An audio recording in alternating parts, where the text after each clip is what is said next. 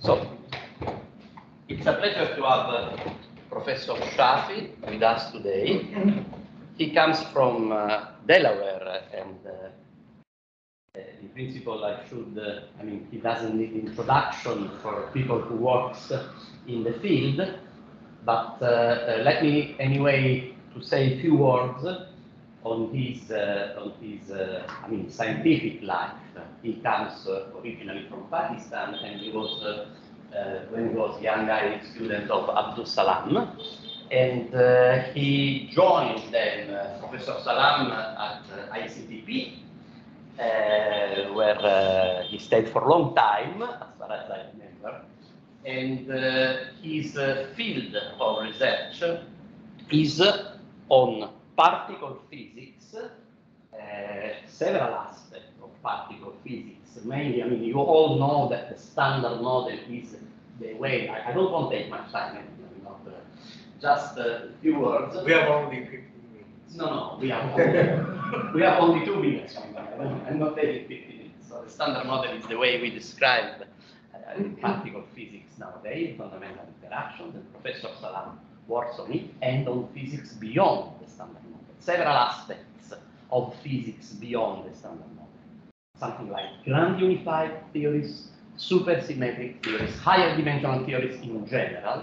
Okay, so this is his field of expertise, always in connection, or sometime in connection with cosmology. So the title of the talk is somehow reflects his field of research.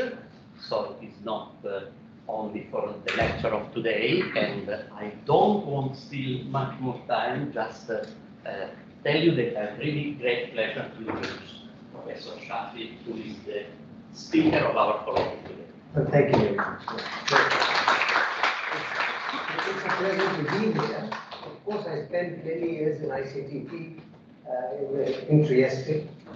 Io italiano ho imparato, ma adesso tutto deve. Parlo poco. So I have to speak in English, I'm afraid. Delaware, for some of you who don't know, I don't know, how many of you know where Delaware is? Only one person, right? In the States. It's in the States. And actually, it's a state where President Biden comes from. And it's called the first state because it's the state that first signed the Constitution when it was being written in Philadelphia. So it's right kind of in the middle between New York City, some of you must have been there, New York City, and Washington, D.C., right in the middle. There are about a dozen universities. If you start in New York, you come down to Washington, D.C., there are about a dozen universities. We're right in the middle, so we get a lot of speakers from Europe and so on, people who are coming to the East Coast. So that's where President Biden is the senator. And it's a small state, it's called the first state because it's signed. It's a small state, it has a lot of beach on the Atlantic Ocean. And when he was a senator for many years, we used to see Biden on our campus because he graduated from this university. And also shopping in supermarkets, you would see him as a senator. Now, of course, he's the president. He doesn't live very far from where we live. And we see sometimes his military helicopters, sometimes they bring him from DC to his house, which is about 10 kilometers from where we live. So we hope that he will be a president for another term, because otherwise things will get difficult in the US and elsewhere. Anyway, it's a pleasure to be here in your beautiful Sicily. I've never been on this side of Sicily. I've been in the Erice side, Palermo side, where I came as a student once, many years ago, and then I lectured also. And also we used to have NATO schools in those days, in the 90s. We don't have them anymore. NATO is busy with other things now. But anyway, it's a big pleasure to be in your beautiful place, yeah. So the title is Elementary Particles in Cosmology. Elementary particles, as Professor Ensue said a few minutes ago, is the study of the building blocks of the universe, the tiniest things we can see. And of course, cosmology is on the largest scale. If you ask a cosmologist, what is this planet, they wouldn't know, right? They know only galaxies, which is the building blocks. So largest structures, and then elementary particles the smallest. But of course, they are well connected because there's this Big Bang cosmology, there was the early universe. The physics of the early universe is intimately related to elementary particles. You have to know the forces in nature to understand the early universe and then to understand the subsequent evolution of the universe. So this Enzo asked me to make it accessible to also to undergraduates. So if there are some there are a few undergraduates here, a lot of young people here, so it's nice to see you here. So if you have any questions, just ask me. But hopefully it's not entirely trivial, the talk today, but please don't hesitate to ask questions. Let me see. This one moves it forward. This maybe this the pointer. This I should point it somewhere. No, the bottom one. The bottom one. Yes. This one goes. I'm holding it the other way. Huh? Okay, this one is the one. So units quickly. I think it's not so critical today, but basically, sometimes if I say some things, it will be in GeV, like the Hubble constant people say is 60 or 70 kilometers per second per megaparsec. In these units, it's like 10 to the minus 42 GeV or something. So it may be useful. Just the physics that we'll be talking about, this is the Planck time, sometimes we call it 10. We will be at times much later than that, some orders of magnitude below that. In other words, nucleosynthesis happened when the universe was a minute old. So this is much earlier. We won't deal with this, but several orders below that. The standard model, let's say, operates at 10 to the minus 10 seconds on this scale. Newton's constant is written like this in GeV to the minus 2 and so on. Not so important. So the idea is that elementary particles now uses this idea for about 100 years or perhaps even longer. Goes back really to Maxwell and perhaps even before that to Galileo and others. Basically the idea of unifying unity in physics, some kind of unity. And some of the most important one is this one, where Maxwell unified electricity and magnetism, which had evolved for many years, and then basically by unifying and somewhat modifying some of the equations, he wrote down Maxwell's equations. Then the electromagnetic field came out of it, F mu nu we call it, is the electric field and the magnetic field. And then of course he predicted the existence of electromagnetic waves. And then it was realized by Lorentz and others that these things obeyed some rules of transformations which were different from the rules of Galilean relativity that Newton's laws obeyed. So this was the appearance of what's called Lorentz invariance. The equations were invariant under Lorentz in symmetry, which means unification of space and time. And then basically starting with Einstein and special relativity, he declared basically that laws of physics, if we ignore gravity, then the laws of physics really should follow special relativity, essentially. Where space-time is still rigid in this framework. Space-time is rigid, all laws happen, particles move and interact, and all this is very successful, of course. It's a very successful operation, yeah. And of course, this four-dimensional unification of space-time then led to special relativity of Einstein. And then once you combine special relativity with quantum mechanics, the other great discovery of 20th century physics, then of course, one of the great predictions that came out was the existence of antiparticles. Dirac found that. And then eventually people realized that you should really take this relativistic quantum mechanics is not good enough. You should quantize it again, quantize what we used to call wave functions, really. And what is important really are the fields that every particle, elementary particle we talk about, is associated with the quantum field, essentially. Electron, photon, graviton, and so on. And that's quantum field theory, very successful, right? Quantum electrodynamics developed soon after the Second World War, and it's a theory which is very, very successful.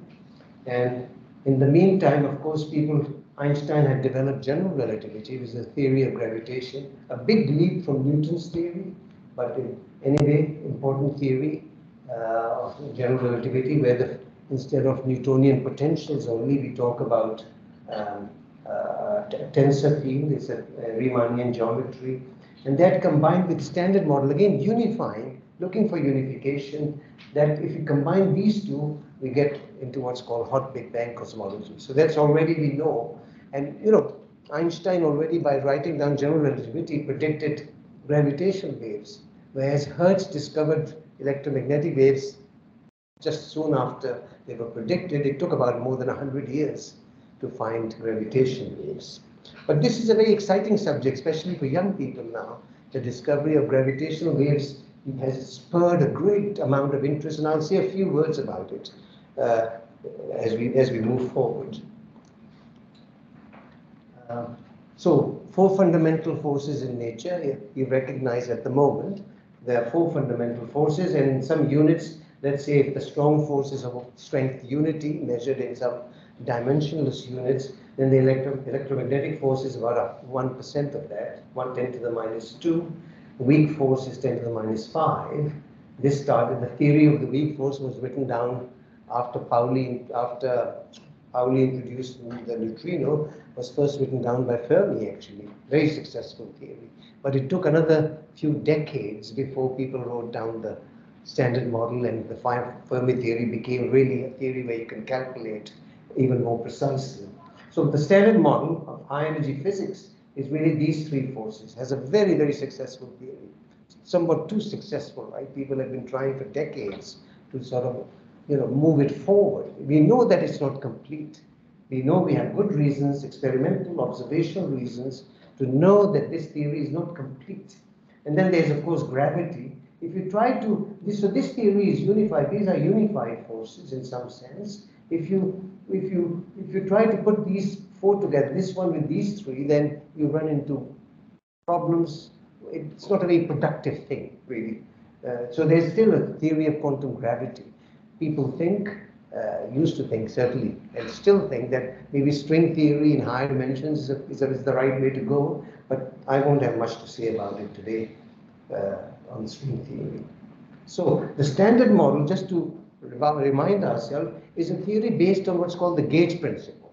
In other words, electric charge is conserved, right? We all believe that. Where does that come from? Well, it comes from a gauge principle, a symmetry under phase rotation.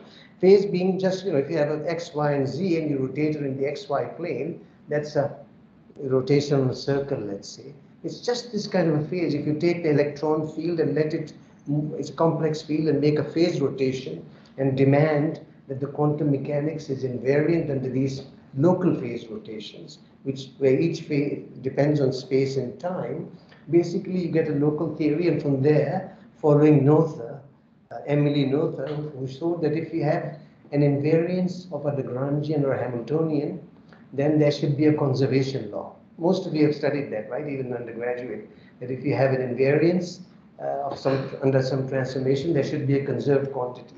And that's how we understand conservation of electric charge. And that is a very successful theory. That's the basis of electromagnetism. Very successful. So classical electrodynamics, we quantize, and there's a gauge symmetry, and then you can build all of electrodynamics. Well, this is the standard model. Basically is a generalization of that, except that the symmetry now is not just U1. So in other words, this part here is called the electroweak theory. Actually, this is electroweak theory. So weak interactions of Fermi, that Fermi wrote down, is contained inside here, and also electromagnetism of Maxwell is contained. So notice, this is not U1 electromagnetism. It comes out of this theory. So this, in some sense, is even more fundamental, because the Fermi theory required charged bosons to mediate interactions, and the photon is massless, right? So it is not just massless, but has no electric charge. So all this electric charge is embedded inside this thing. Is it? And this theory is also very special. It's a theory of the strong force. When nuclear physicists talk about protons and neutrons, they are elementary particles. So inside the sun, the nuclear physicists can calculate the physics and explain to you this energy, the interactions, and so on. But of course, we now know that if you take two protons at the CERN collider in Geneva and collide them at energies on the order of 10,000 GeV, then if you give it to the nuclear physicists, they would probably say, look, this is not our subject, right? Because the protons collide and quarks and gluons mix, and then, it's out of their reach. It's about 10 million times higher than the energy at the center of the sun. And that's strong interactions. Quarks and gluons are the ones which are important at this stage. And so this one typically is what we say is the standard model as we understand it today. This captures the building blocks, if you So in the early universe, if you want to do cosmology, then these are the particles that are playing a role, right? These are the particles and these are the forces in Big Bang cosmology. Certainly when the universe is about 10 to the minus 10 seconds old, these are the particles which, and above that, these are the particles that are interacting with each other. These are the matter particles, we call them matter fields. So you and I and all the galaxies we observe that shine are made basically of these guys only, and then of course this part here, right? You and I are made out of protons and neutrons essentially, and the observable universe that shines. But that's only a fraction of the energy density in the universe. This second family also exists, which is charm, these quarks also, and then followed by its own muons and neutrino. And then there's a third family, which is where this guy is much heavier than this one. This one actually is about, these are elementary particles, right? So these are not made out of anything. This is 175 times heavier than a proton, but it's elementary. And actually one thing to notice is that this is a charged two-third object.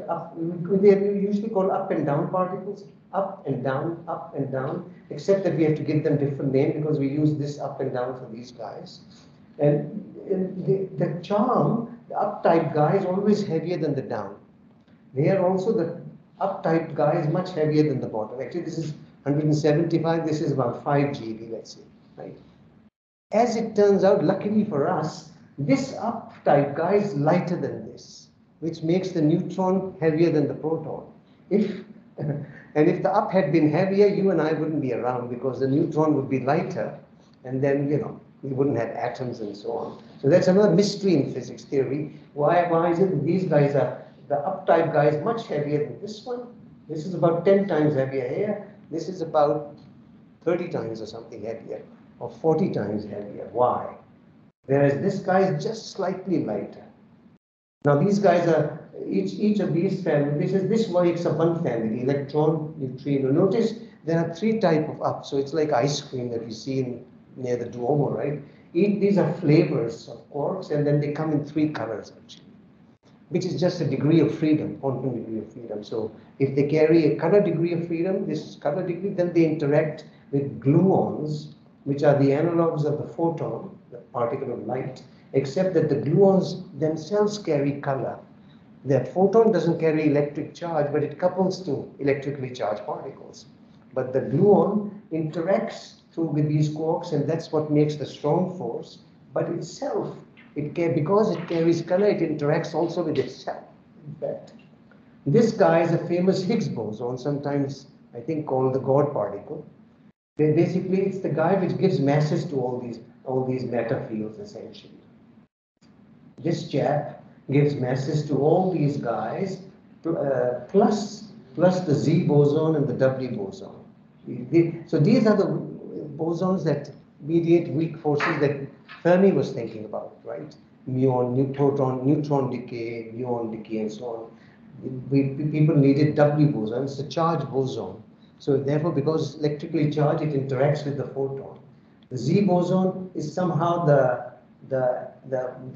brother, the heavy partner of the photon, essentially. Because the photon disappeared, it's SU2 because U1. When you diagonalize the matrix, you get 2 eigenstates, mass eigenstates, Z and W, and they were found at CERN in the 80s. The photon, of course, is the one predicted by Maxwell, but it's a particle now, you know that. And these gluons also carry color. These guys are spin zeros. It's the only spin zero object we know in nature that is elementary. I mean, CERN has found dozens of them. For decades, we know spin zero boson, like pi meson is spin zero, but they're all composite. But this chap here is elementary as far as we know. So this took about 45, 50 years almost to find this. It was predicted in the mid-60s by Higgs, then Weinberg, Salam, and so on, constructed this theory, exploiting this mechanism, and by exploiting, they predicted the existence of this particle, plus massive guys. All these were found. These have been found. Everything has been found in this table. That's right. So everything is known. And one other feature of strong interactions is that anything that carries color is confined. So protons and neutrons really are neutral atoms. They are color neutral atoms, just as a hydrogen atom has a positive charge and an electron around it, but you can ionize it. You cannot ionize a proton or a neutron. You cannot do that. It doesn't work like that, because that would mean separating this, knocking this guy out. And people did try over decades knocking these quarks out of protons and so on, and neutrons, but finally it was accepted that these things are confined. In other words, anything that carries charge, you cannot isolate it. It exists only in a configuration of neutral, color neutral particles. And because of the group theory of SU3, basically you can take these three guys and make a singlet out of it. It's like, usually plus and minus makes it zero charge. When you have some non-abelian theories like SU3, you can take three of these guys and make a neutral particle. So this object, so when protons collide at CERN, it's not that simple, of course. It's these valence quarks are there, but of course there's all the gluons and so on, all kinds of stuff in there when they collide. And indeed, that's the way we make the Higgs boson. When we collide protons, this is it's a cartoon definition of a quark. We think that they are tied together by string. So if you try to explore the proton, if you try to explore the proton, at short distances, it looks like these guys are there loosely bound together like a Coulomb force. But the moment you try to knock them out, then the strong force builds up. And then you can't do that. So color neutral atoms exist in nature. And so color is confined, means you can't isolate color. But at short distances, and that is very successful. That deserved a Nobel Prize, and they got it, right? It was discovered, this property was discovered some time ago, I guess in the 1970s, and then verified over many decades before the Nobel Prize was given for this calculation. Shall I try to put it here? Since I'm standing, just leave it like that, maybe.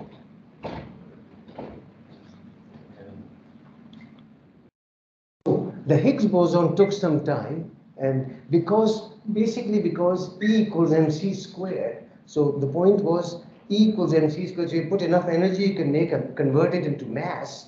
But the point is also it depends on how it interacts. And it doesn't interact with electrons and up quarks and so on. It doesn't interact very strongly. So you have to do it in a more tricky way.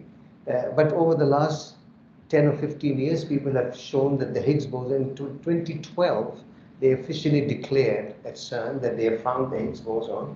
And essentially, it is a little bit, we say that this theory is spontaneously broken, a little bit like condensed matter physics, where you have the phenomena of spontaneous magnetization, ferromagnetism, or superfluids or superconductors. As a superconductor, basically, you have a state where the electrons combine and make a spin zero state, and that condenses and makes, basically electromagnetism is broken. U1 is broken, right? Here also there's a symmetry breaking. So it's like any other symmetry. If you go to higher temperatures, symmetry gets restored, like a ferromagnet. If you warm it up, heat it up above a critical temperature, the spins point in different directions. They are not polarized, and you break the symmetry spontaneously. Like on a round table, if the cutlery is laid out on the left and right, if it's left-right symmetric, but you pick up, let's say, the right one, then symmetry is broken. This is a little more tricky than that, but that's the idea, that you break. This was the Nobel Prize winning discovery also, that you take a symmetry, break it with the Higgs boson, condensate. Instead of Cooper pairs, you have to put elementary fields in, and then you get electromagnetism. And you don't break this also, because we know the photon is massless. So this means that four vector boson particles that mediate the forces have, three of them acquire a mass, only the fourth one remains massless. And this has this is a temperature, this object has a value of about 100 GeV. So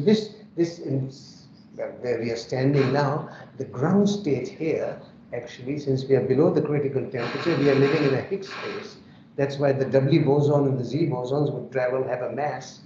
But a photon, as it travels here, is massless. Neutrinos, it turns out, have a mass too. But that's a different story. And the mass of this guy, this was the reason why they couldn't find it. It has a mass of about 125 GeV. Now, this theory doesn't predict the mass, but people kept looking, didn't give up, and eventually this was found. to have a mass of about, it's elementary, and it's a little bit like a superconductor actually. So, of course, the standard model is successful, right? It's a theory of strong, weak electromagnetic interactions, amazingly successful, but not 100% so. And here's some reason that neutrinos in the standard model that I wrote down, there were electrons in the neutrino. Well, if you do, the electrons in the neutrino get a mass through the Higgs mechanism. So all the charged fermions in the theory and the gauge bosons get a mass by coupling to the Higgs. But if you look at the way the model is constructed, it doesn't give any mass to the right-handed neutrino, so they remain massless. So that's a prediction of the standard model. At least in perturbation theory, to all orders in perturbation theory, they are massless. Well, we know after a lot of effort over decades that we now know that neutrinos actually are not massless. The neutrinos coming from the sun are first produced as electron neutrino, but eventually oscillate and some fraction get converted into muon neutrino and tau. In quantum mechanics, we can have such phase transitions. You could have a weak phase of the neutrino produced as an electron neutrino, but as it propagates, it's actually a linear combination of mass eigenstates. You remember, you can diagonalize the mass matrices from flavor basis to mass basis. So, and so in that, the masses are tiny, by the way, but they are non-zero. And you need these masses to explain neutrino oscillations. Massless neutrinos don't oscillate. And so this means that there is new physics of some kind, actually. And also, we now know, for instance, to make structure, large-scale structure in the universe, given our present theories of structure formation, you need some dark matter to, I'll say a few words, why we need dark matter to produce structure, plus there are many other observations, rotation curves of stars and galaxies and so on. The standard model also doesn't explain why electric charge is quantized. No one has ever seen a particle with a charge of 1.1 times the electron charge, right? Or pi times. In principle, in the standard model, you can write down particles with any charge you like, square root of pi times z. Theory will remain consistent provided you do it properly, but electric charge is quantized in nature, and how do we understand that? This is a theoretical question, right? These are practical questions because we know we need these parts, something like a dark matter particle. And we don't understand why you and I exist and the galaxies exist, because according to Dirac and relativity and quantum mechanics, there are particles and antiparticles. Whereas if there's an anti-me, if there's me, there should be an anti-me. But we know that all galaxies we observe are matter. So somehow, some asymmetry was produced in the early universe. For decades, we assume that we know the number. It's a tiny amount. The question is, what's the origin? We would like to understand this thing. The standard model, it turns out, has some of the ingredients to explain it, but not quantitatively. So it cannot explain this number. It would be good to have it. Stability, I think Ensue and many other people have worked on stability of the electroweak vacuum. The electroweak vacuum actually turns out is at best metastable. And we want to know, most likely, it depends on the top quark mass, but that's what the understanding is. Anyway, there are other problems. Dark energy is a problem for everybody, not just a standard model, which is actually the dominant component of the energy density today. Not in the early universe, when structure was formed. Neutrino oscillations, I think I don't have to do that, but this basically summarizes what the neutrinos are. This one is a mixture of different flavors, different flavors of neutrinos. And people work on, you can work on theory, trying to understand this thing. And hot Big Bang cosmology now, as I stated earlier, comes from combining the standard model with Einstein's general relativity. And basically, you assume also that on sufficiently large scales, when you write down the theory, you assume that on sufficiently large scale, the universe is both isotropic and homogeneous. So isotropic means we are not preferred observers on sufficiently large scales. As we look around in the cosmic microwave background sky, it appears to be isotropic. I can measure the CMB in any direction, and it looks the same, measures the same in all directions. And so there are three remarkable predictions. The universe is expanding, there's CMB exists, and there's nuclear synthesis which happens. There won't be any time to talk about it, but basically the physics of this is nuclear physics. It happens in the first 3 minutes. There's a very nice book written a long time ago by Weinberg called The First 3 Minutes. But with the standard model, we can go before the first 3 minutes. He starts around the second and then takes the story from there and sees how the light elements evolve. But the standard model allows us to go back to at least 10 to the minus 10 seconds, if not even earlier. So this is one of the big discoveries of the 20th century. Hubble basically finds as showing this law that, if you look at galaxies on large scales, you basically see that they are receding from us and the speed is proportional to the distance. And today the value of this is an important quantity. For decades, people were arguing about the number between 50 and 100. Finally, it's settled here. And even today, it's not entirely settled to within a few percentage. But this is an important quantity. You can actually, a naive way to describe it is to take each galaxy, let's say these are different galaxies at distance r from us, 2r and so on. And these coordinates move, these are co-moving coordinates, but the physical distance is basically is proportional to r, and this scale factor a then basically tells you what the rate of change is. And if you just work it out, you can see this kind of a law. This is a very naive way to see it. But basically, this we know that on large scales, distant galaxies, there may be some local movement, but essentially there is a recession velocity in galaxies. For most of its history, actually, the universe was expanding but decelerating during radiation domination, matter domination. It's only in the recent history that dark energy dominates, and the universe seems to be accelerating. This is a plot. I think I asked my student, I haven't looked at it myself carefully, but he sent me this slide just very recently showing that there's some discrepancy still. Well, I don't know. I mean, people write papers about it explaining why the CMB numbers are here and some of the other numbers are a little bit further away. It will be resolved at some point, I suppose. And this is summary. You see this slide all the time. There's a big bang of some kind. We don't know what it is. Actually, it doesn't have to be a hot universe. It's perfectly plausible to start with a perfectly cold universe. All we need is a scalar field rolling down a potential. And as it rolls down a potential, it could be the standard model Higgs field. Imagine, because you see the standard model Higgs field is a Mexican head potential.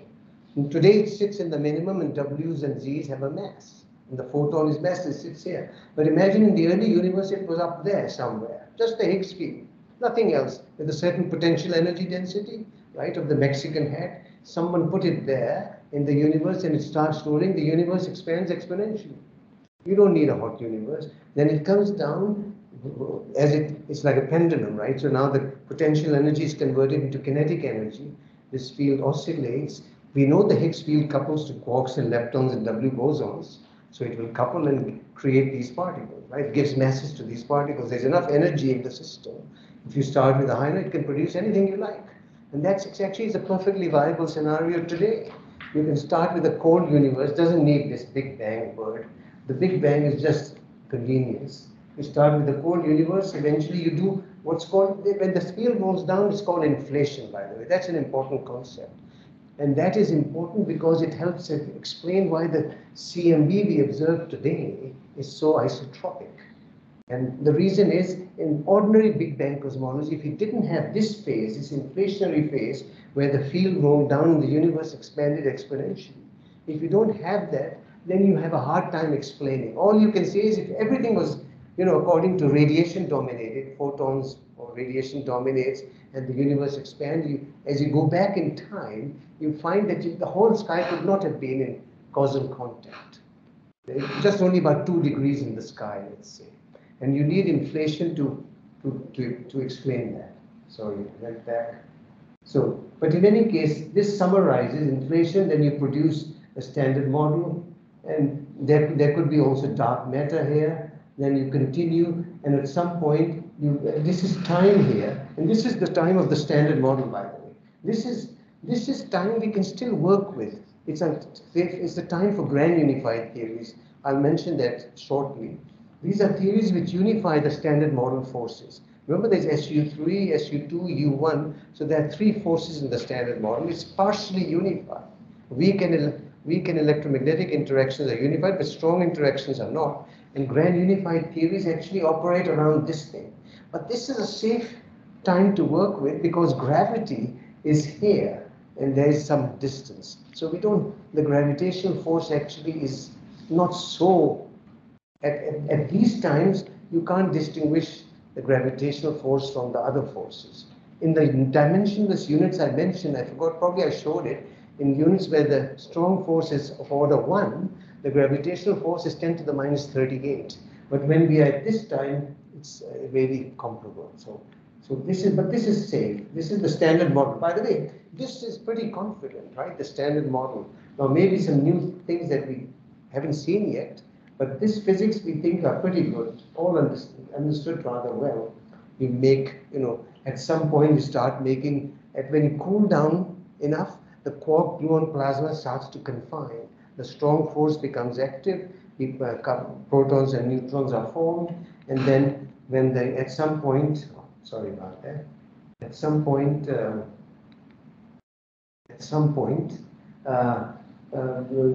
atoms, later on some atoms can also form and so on, and then it comes, then particle physicists cannot do much. Actually, after this time, this is the end of particle physics, and you have to hand it over to nuclear physicists and atomic physicists and people who work with structure formation, how to proceed from there. So, what do I have here? This is the CMB measurement. I think, again, my student Amit did that. He tried to show here that this is the Planck measurement of the CMB sky, hot and dark spots, there are fluctuations. The microwave background is highly isotropic, but not entirely so. We don't expect it to be perfectly isotropic because we know there's structure in the universe. So something must have created some perturbations, and therefore there must have been some fluctuations in the temperature. And Kobe satellite was the first one, probably before several of you were born, in the 1990s, early 1990s. Kobe for the first time detected delta T over T on the order of 10 to the minus 5 or so. Now we know it to a much better accuracy thanks to WMAP, the Wilkinson microwave anisotropy probe, and then the Planck satellite, which completed its analysis, the final analysis in 2019, let's say. So this tells us that CMB is isotropic, but not entirely so. And this is a current Planck map, I think. It finds all these things. This is related to physics in the early universe, which is known for some time, independent of inflation. This is not inflation.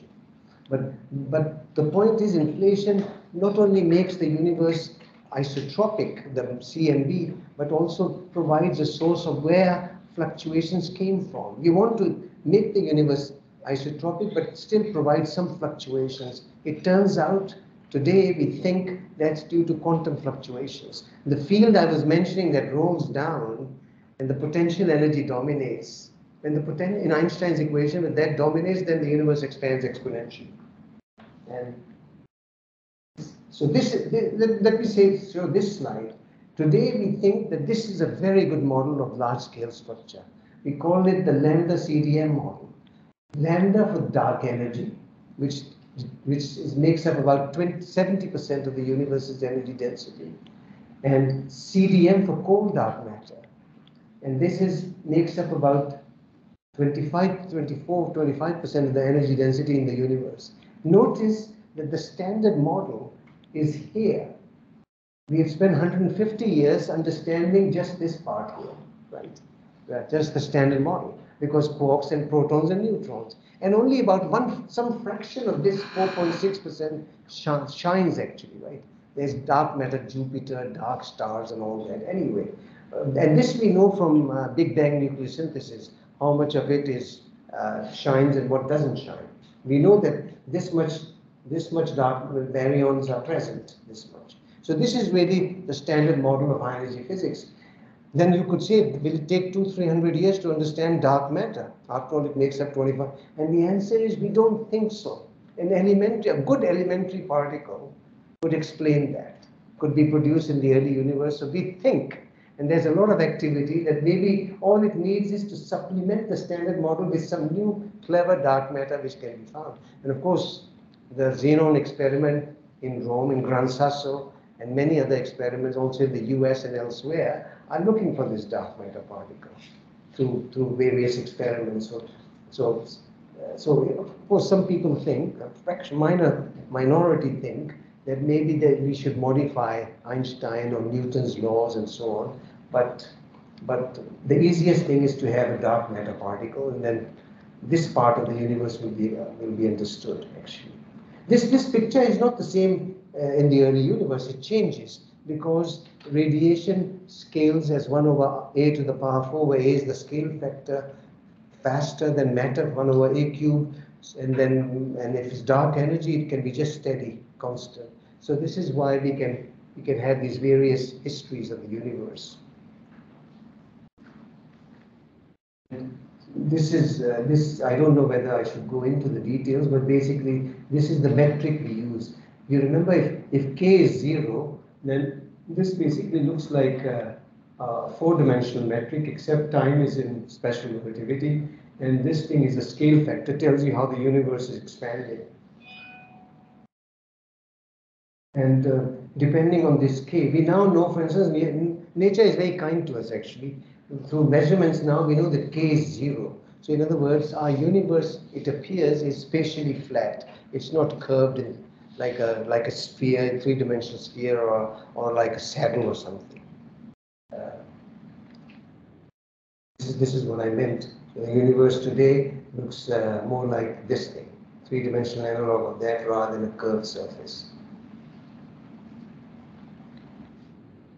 And depending on how for a flat universe, it's very easy to see that matter scales as a to the minus 3, and so the scale factor grows, radiation. So the scale factor is always growing, but during that period when the energy density, potential energy dominates rather than radiation or matter, then if in that case, A is exponential. So you see, we need primordial inflation to explain why the universe is so isotropic.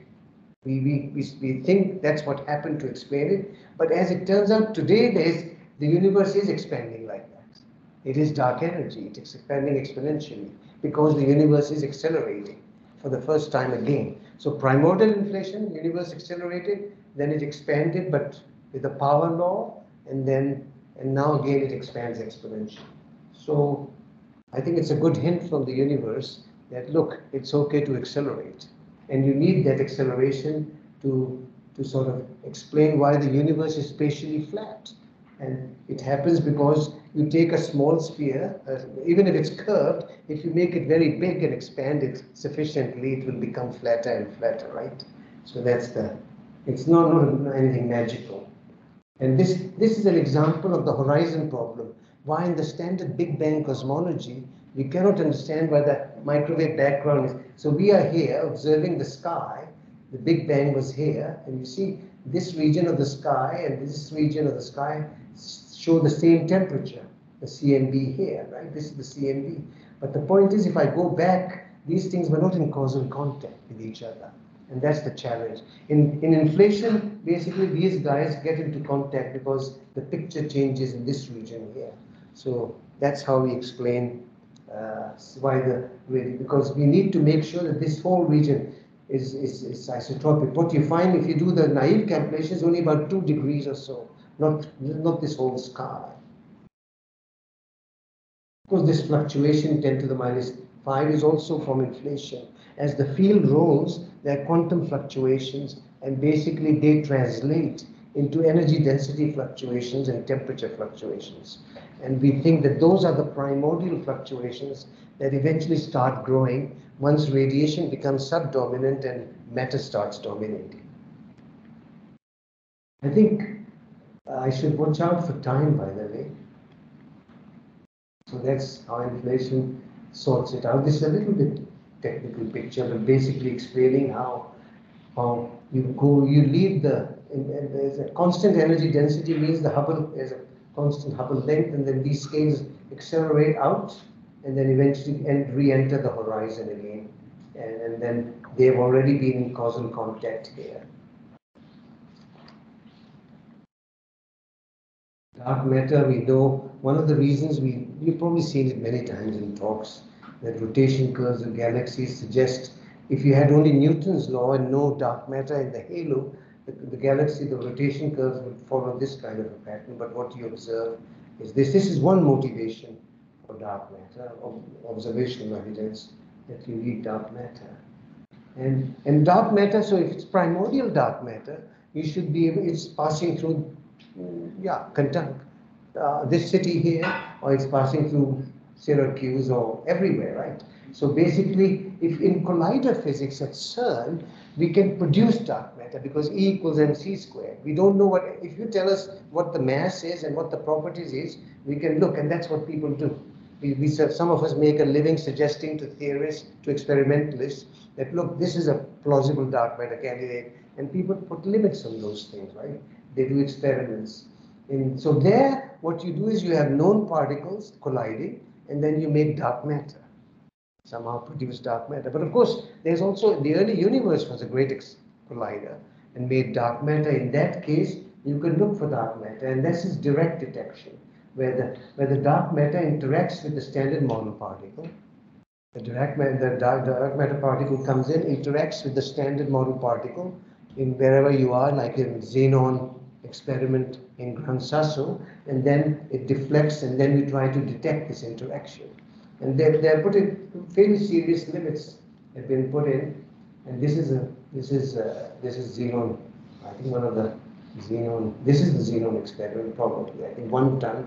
Now they've got, this is, and probably a little older curve, but this is 2018, so it's not the most recent curve. But this tells you the cross section of the standard of the dark matter interacts with the nucleus versus the mass of the particle. These are typically called WIMPs, weakly interacting massive particles, and these are masses that people have focused on for a long time, but now people are going all the way this way to very light particles, which could be dark matter. People go several orders of magnitude in this direction, ultralight dark matter and so on. And new work is being done to look for those particles as dark matter. And of course, this is when you can produce dark matter yourself, right, at the collider. And this, of course, is also a very active field for making dark matter. And so a few words now. I have, how much time do I have left? 10, 15. Okay. So now the question is, what about theories? Can we say something about dark matter? So let me say a few words. The standard model is successful, doesn't have a good non-baryonic dark matter candidate. It could happen that if you have standard model and inflation, you could, from quantum fluctuations, you could make black holes. And this is an area of active study. And that could be dark matter. But I'm assuming that standard model doesn't have an elementary dark matter particle, not a black hole, let's say. And how do we make it? And that's one motivation. Standard model has no dark matter particle. Also, the quarks and leptons, you remember I said these are quark multiplets and these are lepton multiplets. They were separate. Can we unify that? After all, we are trying to unify forces. How about putting them all together rather than having 3 forces and so on? And that's the idea behind unified theories. There's nothing grand about it. I mean, it's not that these theories solve many problems, but they do extend the standard model. And of course, if we want to, if possible, why electric charge is quantized. Because because Dirac pointed out about 90 years ago that if you have magnetic monopoles, then we can explain why electric charge is conserved. And there are many other reasons. So at least let's learn one thing. How can we, this is supersymmetry. If you have a new symmetry at the TV region, one of the most popular theories we had from the 80s till now, currently, it's cooled down a bit because no one has seen supersymmetry. CERN hasn't seen the collider. But basically, if you take the presently measured fine structure constants of the standard model, remember I said the strength is 10 to the minus 2, 1, and so on. Well, there are fine structure constants like the electromagnetic structure, 1/137. And these fine structure constants, if you evolve them with, they are not really constants. They are couplings which vary according in the field theory with energy scale. Depends at what scale you're probing the interaction. And this tells us, this is a logarithmic scale, and it tells us how the U1 coupling and the SU2 coupling and the SU3, the inverse couplings are varying. And if you put in supersymmetry in the TeV region, 1000 to 10,000 GeV, they really tend to come together at one point. That's like symmetry breaking. In other words, if you go to very high energies, well beyond the reach of today's accelerators, but certainly within reach of the early universe, then at that scale you had this theory. And maybe we can study the implications of that theory. And this is what I will show in a couple of slides. Because CERN cannot reach these energies. So you can't probe it directly. But maybe there are some other consequences we can follow by looking at this kind of a theory. What is this theory which only seems to have one coupling, one parameter, this coupling constant? They all seem to merge. So that's called a unified theory, actually. And in these supersymmetric theories, there are many dark matter candidates. We often call them neutralinos. They are WIMPs, and they go by the name of Vino. Basically, what Susie says is for every elementary particle in nature, there is an object which differs from it by spin a half. Now, people say this is a very complicated theory. Actually, it's the same theory, ordinary theory, standard model, except instead of a quantum field, you call it a quantum superfield. So a superfield naturally comes with two components. So that's a tricky way to say things, simple things. So it's not really a complicated theory.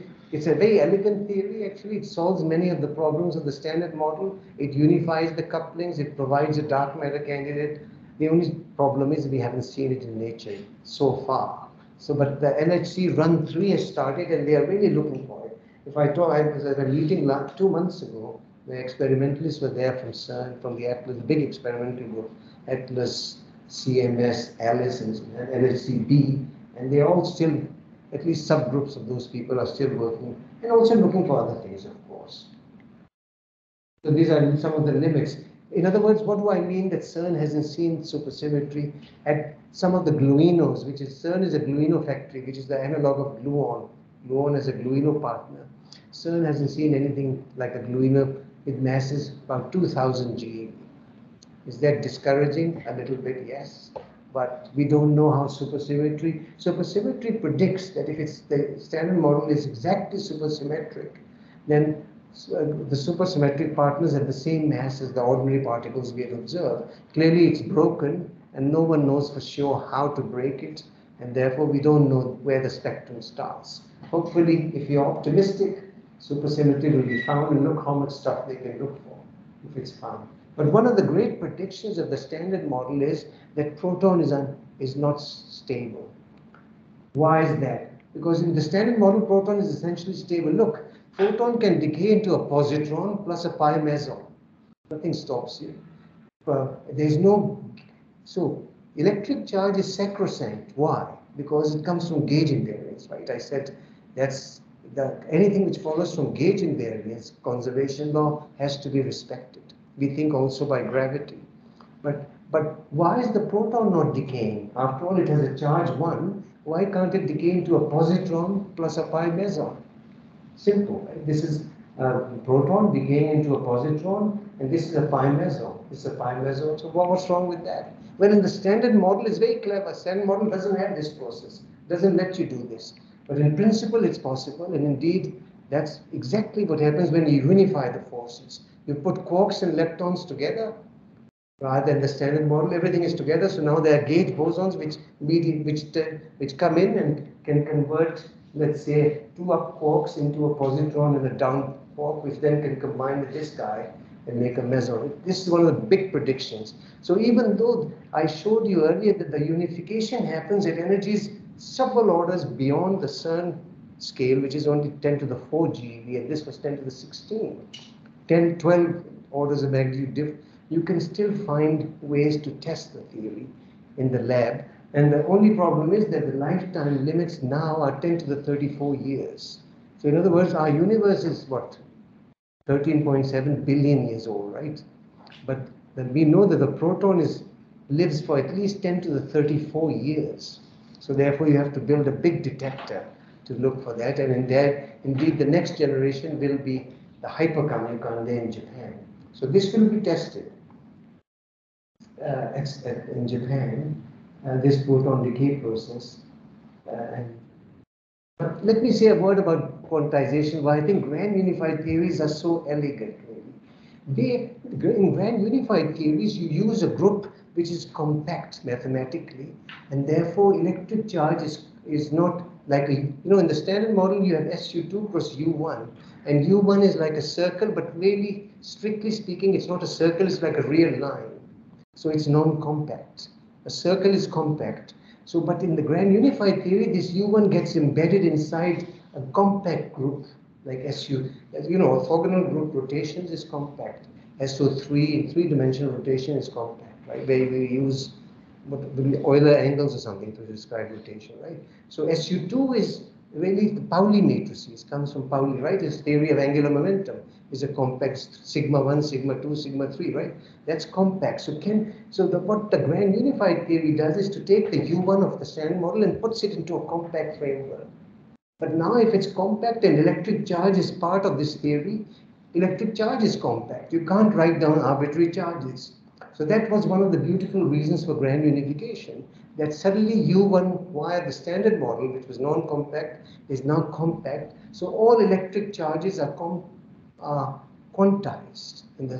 But Dirac, 90 years ago, told us that if you have a magnetic monopole, then electric charge is quantized. That's Dirac. Gut theory says if I embed U1, the standard model, in a compact group, electric charge is quantized. And remarkably, the two are unified, because now it turns out that in the grand unified theory, even though you didn't put a magnetic monopole by hand, it predicts the existence of these particles. The standard model doesn't. But in grand unified theory, you predict the magnetic monopole, which must exist. It's a theorem. So now we know that Dirac is right, but in a different way. Dirac didn't know what the structure of the monopole is. In grand unified, Dirac said, give me a monopole and I'll show you why electric charge is quantized. Grand unified theory says, look, I have a very compact theory, so electric charge must be quantized because of mathematics. But there is physics application and monopole exists. So that's how Dirac is realized in these theories. And Dirac basically said, if there's a G, if G magnetic monopole exists, then E is quantized in units of 1 over G, essentially. EG is this. It's not difficult to see it, and I think it's good for undergraduates to see it. Why? So we know that B is equal to curl A, right? B is curl A for electromagnetism. But if A is regular, then the divergence of B is 0. Because if A is regular, right, divergence of a curl vanishes. So therefore, if you want a magnetic monopole with divergence of B not 0, you better do something, right? Something has to happen. And the simplest way is that you can, suppose there's a magnetic monopole and you put a sphere around it. Then what you can do is, in the upper hemisphere, you can have a vector potential in the upper hemisphere, which is regular. And then in the lower hemisphere, in the southern hemisphere, you can have another vector potential. And so in both hemispheres, you have a regular potential. But now in the overlap region, on the equatorial region, right, in the equatorial region, the two things should only differ by a gauge transformation. This A upper and A lower should give the same physics, right? They overlap. So on the equator, they can only differ by a gauge transformation, because when you make a gauge transformation, physics shouldn't change. That's the basis of electrodynamics. And so if you work out the difference of the two, it just comes to this. And of course, if you solve this equation, basically you deduce that Eg over 4 pi z over 2. Mathematically, what's happened is if you have an equatorial circle, on each point on the equatorial circle, you are going on a circle, but on each point you have a gauge transformation, which is a U1 compact now. So you're taking a point on the equatorial circle and mapping it into the U1 circle at each point as you go around. So you're mapping a circle into a circle. It's like saying theta goes to e to the I n theta, right? And so that is how electric charge is quantized. The integer n happens. And n depends on how many times you go around the circle. If it's e to the I 2I theta, then if you go from theta from 0 to pi, you already have done one circle. If you do the whole 2 pi, you get twice and so on. So this is actually the basis of quantization in grand unified theories. And in fact, you can write down a solution of a magnetic monopole. So it's predicted, it's not put in by hand. For Dirac, it was some point-like particle. He didn't know the mass, he didn't know the properties of it. He said, just give me a monopole. Here the theory says this is the monopole. It's basically, what happens is, a monopole in a grand unified theory is a symmetric vacuum where the whole symmetry is available, is restored, surrounded by the broken vacuum. We know that as in this world, any symmetry, deep, bigger symmetry is broken. We only see electromagnetic weak interactions, different forces, and so on. But inside the monopole, the symmetry is restored. So it's really it's this kind of a structure. Symmetry is restored, and outside it looks like a magnetic monopole, just Dirac's monopole, far away. And all this structure exists. Of course, now the structure depends on the kind of theory you are working with. And you can actually make them in the early universe, the monopole. And this is sometimes called the Higgs-Kibble mechanism. You know, you start with it's like a phase transition in a ferromagnet. You cool it down, you produce, spins and ion. Then you start with a very symmetric symmetry. At high temperatures, symmetry is restored. And as you drop in the temperature, you start making these magnetic monopoles where these symmetries, which was here, get locked in by the Higgs field, which now tries to take values because it's broken. When the symmetry breaks, it means that the Mexican hat potential, the field has to decide where it sits, and it can sit anywhere. Remember, if you have a Mexican hat, a U1 circle is like it can sit here in different points they're all equivalent, and therefore it points. And then what happens mathematically is that you trap a monopole and you produce that. In fact, you produce too many if you do it naively, and you have to do some gymnastics to cut it down and so on to some observable number. One of the big predictions is if you have if to test, remember these are very high scale theories, but they're producing heavy objects. You can't make it at CERN in the collider, but you can make it in the early universe. That's the connection to the early universe. That you can make it and dilute it, and you need a large scale detector to look for those things. Gravitational waves are fundamental, have been observed in the last years, and in fact, I think in Italy also we have a detector, right? We have there's a LIGO. Virgo is, where is Virgo then? Isn't that Virgo detector? Yeah, this is the Virgo detector. Where is it again? Do you remember where Virgo is located in Italy? Around Pisa. Yeah, in the ice. Near Pisa, that's right. Yeah. In fact, they have put a nice bound on some gravitational waves, advanced LIGO and Virgo, on how many gravitational waves you can make. I mean, there's after gravity, the discovery the last 5-6 years, these theories at high scale have become important because they predict structures like monopoles, and another structure they predict are called strings, where you have strings are like vortices again in a superfluid or a superconductor. Like a Meissner effect. If you try to put a magnetic field, it goes in a tube because of the Meissner effect. So these are like vortex tubes, and or like in a superfluid. And these objects are like string-like objects. So like this string, I don't know if I can touch one of these strings, like this string here, like a string. So basically, if you have a string, you put a circle around it, and so a string is basically carrying all the energy.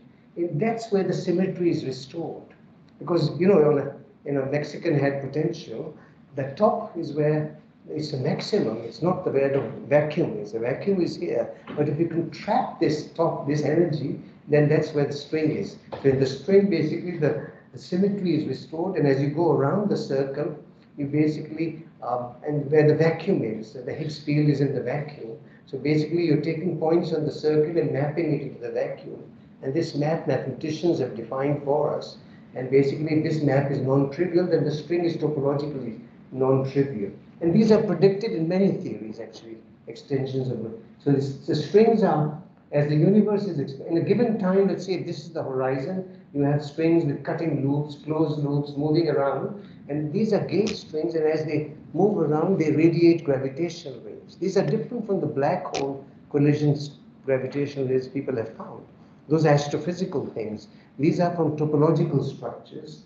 And these strings will continue to radiate at different frequencies. People have managed to estimate the spectrum of these things, and with time short, I think I should just, basically what they found is, if you have the energy density emitted in these primordial gravitational waves from the strings that are formed at each epoch, the universe is expanding and the strings are there radiating and they are being redshifted. So you take all, and then they are intersecting and making loops.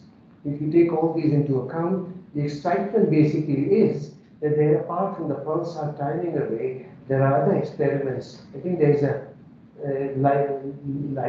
there's the space-based experiments, and there's ground-based experiments, LIGO, Virgo, and others. And this measures the the string tension, basically the dimension of the string tension. The strings have an energy mass per unit length, and it depends on that string tension, how much waves you are emitting, and these objects that you can never produce in the lab because the energies, they're just too massive. But notice how these spectrums can be measured in these experiments, in the ongoing, in the planned experiments, essentially. So, I think this basically brings me to the end of my talk. The idea being that we have these, with all the detectors we have now, we can start testing through cosmology and astrophysical measurements structures that are present in these more unified theories, which cannot be produced at the colliders in the foreseeable future, but can be produced, have been produced, if you assume in the early universe, can be detected. On the other hand, if you have supersymmetry or some new physics in the TeV range, then that can be probed also at the CERN collider. Thank you very much.